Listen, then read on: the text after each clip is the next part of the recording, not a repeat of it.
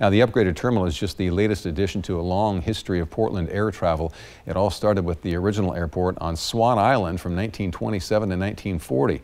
Now, Charles Lindbergh, fresh off a cross-Atlantic Ocean flight, flew in to officially open it. Then the city grew, so Portland purchased a large piece of land along the Columbia River in 1936 and got to work. Massive 3 or 4 million cubic yards of stuff to fill in the river there to make the airport. To stabilize.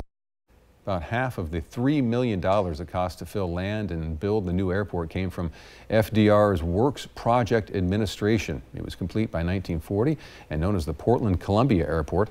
It didn't become Portland International until more than a decade later in 1951.